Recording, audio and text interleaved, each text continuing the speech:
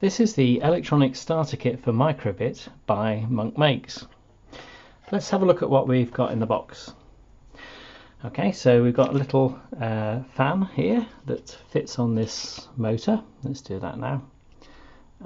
Okay, so we're going to be using that in some projects, and you see it's got some tags on the end so that we can attach alligator clips.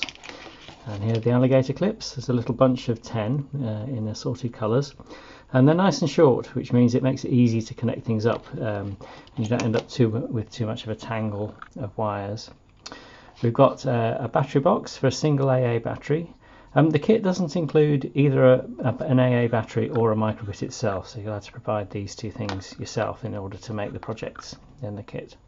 And we've also got a little light bulb and light bulb holder that will be used to in some of the projects. The kit also includes these boards, so let's have a look at these in turn. We'll start with this one. This is the speaker for microbit, and it's an amplified speaker. You connect ground and 3 volts to provide it with power, and it takes that power from the microbit, and then the input signal to the little amplifier and speaker just comes from an output of the microbit. This board here is a relay board, and unlike a lot of relays that are electromechanical, this is a solid state relay. It's a relay on a chip, and the way the relay works is it has an input which can just be controlled by the microbit, so you can connect that to a digital output of the microbit, and if you turn the digital output on, it effectively closes this switch between these two contacts here, so you can use it to turn things on and off. You can't use it to turn high voltage things on and off. It's got a maximum voltage of 16 volts and a maximum current of 2 amps. But for turning things on and off like light bulbs or motors, that's absolutely fine. And you can, because it's a solid state relay rather than an electromechanical one, you can actually use it to control the amount of power going to something. So you can use it to control the brightness of the light bulb or how fast the motor turns. And the final board that we've got in here is this. This is the sensor board. So the sensor board can sense 3 different types of things. It's got a microphone here, so that you can say something or capture the amount of background noise in a room, for example, and take a reading of that. You can actually use it to capture analog sound signals in a fairly limited way, because the microbit doesn't have a very fast way of getting samples into it. It can only take about 2,000 samples a second, which isn't enough for a lot of situations. There's a little temperature sensor here right in the middle, and on the right hand side there's a light sensor, so you can do things like make data loggers and other projects like that where you want to record, take readings from these sensors. So these sensors are used in various different ways in the projects in the book, which brings us on to the instruction book. So the instruction book starts by identifying all the various parts you've got in the kit, and then it gives you some general instructions about how to make the projects and how to get hold of the software. So there's software is provided both in the blocks language, so that you can download. You can just click on one of these on an accompanying website, and it'll open it up in your browser, and then you can install it onto your microbit. And it's also available as MicroPython programs for all the projects. There's a bit of instructions about how to connect things together with the alligator clips, because you have to be a bit careful on the microbit that the alligator clips don't connect to some of these little edge connectors on here. You want them just to clip to the main connector, so the easiest way to do that is to clip them in vertically, as I've shown there. And then we've got some instructions just on how to get started with the microbit, how to plug it in, how to open up the blocks editor, and how to transfer a program that you've written on your computer onto the microbit so that it can run on the microbit. And then we move on to the projects, and for each project there's a little wiring diagram that shows you how to connect whatever boards are being used, or whatever other parts, whether you're using a motor or whatever, how to connect them up using the alligator clips. And then it also has the code that you need to use, and as I said, you don't have to construct this in the editor. You can go and fetch it as a download, or open it up in your browser and use it directly. And then finally we also have a description of the code and the MicroPython version of the code for that project. So that's the same sort of pattern for all these different projects. And then when we get to the back, we'll find there's a little bit more detail about how some of the more advanced projects work. And then finally we've got a section at the back where we have some a guide to using the JavaScript blocks editor, so that if you want to actually modify the programs that are supplied with the projects and make them do something else or work a bit differently, then this will show you how to go about doing that. And similarly, how to use MicroPython if you've decided to use MicroPython rather than the block editor. There's also a troubleshooting section which you can use if you're having trouble with your project, and that will basically hopefully provide you with all the information you need to actually make use of the kit and build yourself these 7 interesting projects. Project 1, Movement Alarm.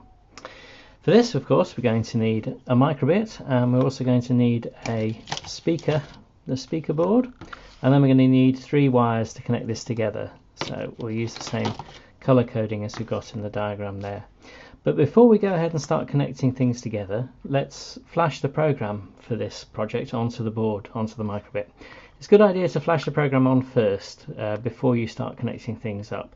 It doesn't really, there shouldn't be any harm caused to your microbit if you don't, but it does make sure that when one of these connectors here is being used as an output and it's connecting to a different board that's also got an output, then you've not got 2 outputs connected together, which the microbit is pretty tough, but it's good to avoid that if you can. So good idea to start each project by uploading the software onto it before you start connecting things together. So let's do that, and the way we do that is we go to this website, monkmakes.com/mb, and on this web page you'll find a link at the top that tells you how to go and download the Python programs if you want to use MicroPython, but we're going to use the block language here. So we'll scroll down to P1 Alarm, which is the project we want, and if we just click on the picture of the project code, then it'll open up the project in the microbit environment. It takes a little while to load it up. Okay, and there it goes. You might notice a little warning that pops up here just to let you know that this is a program that's been contributed by a user, in this case by MonkMakes. And we can, this is the entire program, so if we click on download, it'll go and fetch the program and download it into into our browser's download area. So I happen to be using a Mac, but if you're using a Windows machine, you'd find there'd be a similar location where it would put the file, a downloads folder somewhere, and we're going to then copy that onto the microbit. So that's one of the nice things about the microbit, is when you plug it into your computer, it shows up as a drive here. So we've got microbit as if you'd plugged a flash drive in, and then all we have to do is get hold of the hex file that's been created by the browser, drag it down onto microbit, and now if you notice on the back of here we've actually got the LED flickering away, and that's showing you that the microbit is being flashed with the program. Okay, and then it's finished, so it's all ready to go. Okay, so now let's connect some things together. So if we look at the wiring diagram, we see we've got a black alligator clip connected from ground on the microbit to ground on the speaker, and then we've got a red from 3 volts on the microbit to 3 volts on the speaker. And there you go. You'll notice the little orange lights come on. That's just showing that the speaker amplifier has got power. And then the final step is to connect the output 0 from the microbit to the input of the speaker. Okay, and we're getting a tone straight away, and that's because we're moving the board. So let's put the board back down there, and we'll reset it. Okay, so now the alarm is ready, waiting for us, and if we tried to, this was inside a bag or a box or something of your valuables, and if you try and move it, it sets the alarm off. Okay, so we try and move it again. Okay. So you could have some fun just trying to see very carefully if you can actually move it without setting it off. Well, yeah, some success there. Okay, there we go. So that's project 1. Project 5, fan speed controller. So this project uses the little electric motor and the fan, and it also uses the relay board, and it, rather than just use the relay board to turn the fan on and off, it's actually going to use it to control the speed of the fan. So let's start by installing the program that we need, flashing the program we need onto the microbit. So we go, once again, we go to the MonkMakes website, to the code area /MB, and then we need to scroll down and find project 6, project 4, project 5, project 6, automatic, project 5 we want, project 5, fan speed controller. Okay, there we go. So let's click on the code, and we get, once again, we get a warning about user provided content, and the project initializes, and after a little while there's our code. And let's click on the download button.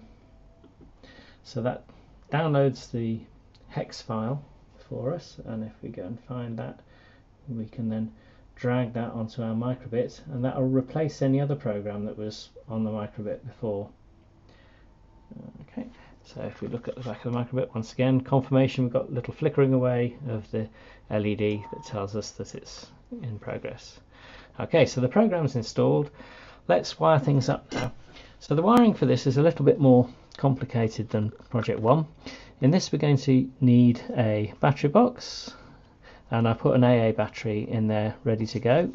We're going to need a relay module, we're going to need the motor and fan, and we're also going to need a selection of wires to connect everything together. Okay, so let's start by connecting the microbit to the relay. So we've got ground on there, connected to ground on the relay module, and then we've got I used the same coloured wires, so we've got a green wire going from 0 on there to the input of the relay. So this is how the microbit can turn this switch on and off using this connector here. Now we need to do the bottom part of the circuit, which is completely independent from the top part. So the solid state relay has an optical connection between the side that's connected to the microbit and the side that acts as a switch, so that there's no danger of anything that you try and switch on here destroying your microbit or damaging it. So let's connect this up. I'll use the green wire to take one side of the output from the relay and clip that onto battery box there, and then we need to connect our little motor to the other side of the battery. It doesn't really matter which way around you connect the battery up, it'll just mean that the fan will turn in the opposite direction depending on which way you connect it up. So let's stick to the diagram, connect that to there, and then from the other side of the fan we need a connection to complete the circuit back to the other side of the relay's switch. So we connect that like that. Alright, so that's everything connected, and the way this program works, you see we've got a 0 on there. You need to just make sure that this isn't going to foul the wires, and that indicates a speed of 0, and then if we increase the speed the fan just starts to turn and it shows 1. Let's make it go a bit faster. 2, 3, 4, 5, 6, 7, 8, all the way up to 9, which is full speed for the motor. And then we can turn the speed back down again.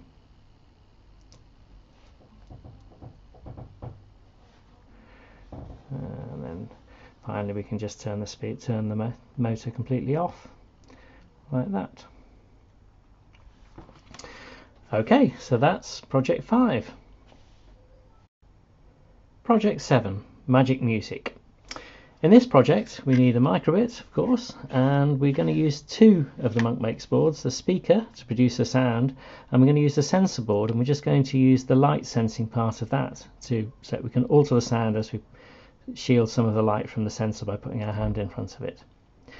I've already flashed the program for this project onto the microbit and from the website in exactly the same way as I have for the other projects. So we can connect this up now.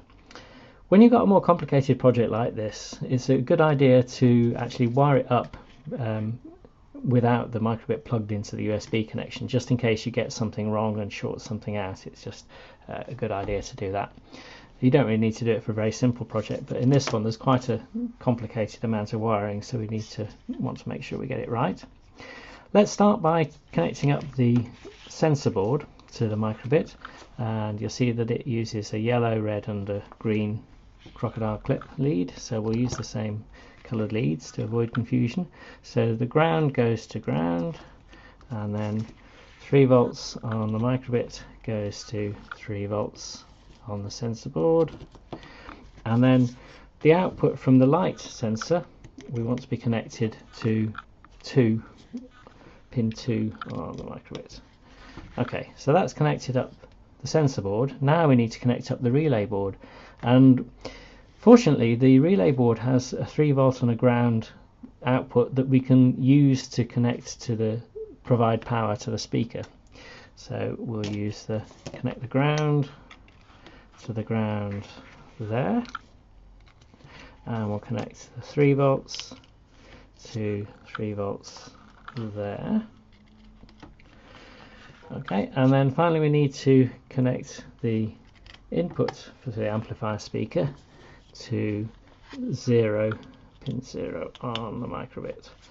Okay, so let's have a final check. We've got everything connected up power wise for the 2 boards, and then we've got the input connected to 0, and we've got the light output of the sensor board connected to 2. Good, that looks okay. We've already flashed the program onto the board, so let's plug it in and see what it does. Okay, there's a calibration thing that runs when the program first starts, so we need to press the reset button on the bottom of the board, and then you'll find that we get different tones as we move our hand in front of the sensor.